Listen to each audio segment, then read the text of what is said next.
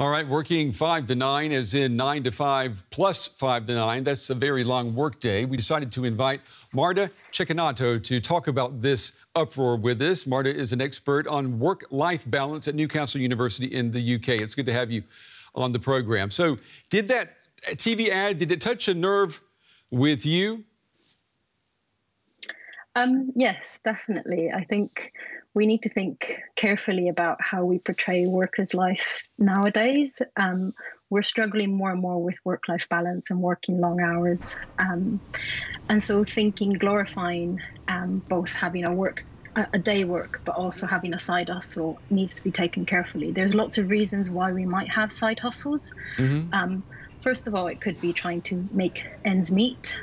It could also try to be a way to escape home burnout. One of the things that has happened during the pandemic is that those of us who have been very lucky to work from home, for example, have not been able to leave the house for both work and personal reasons, and therefore you end up working very long hours.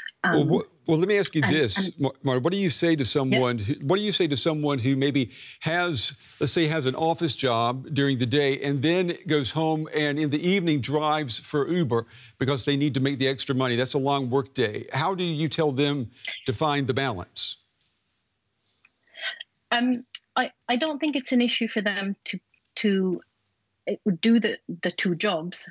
One of the key things about work-life balance is to make sure that the worker feels in control of when they're switching between different life domains. So if it is work and personal life, or work and another work, for example, one of the responsibilities, though, that workplaces need to have, for example, Uber, but also employers, is to make sure that if employers are working multiple jobs, where does the responsibility for their well-being lie?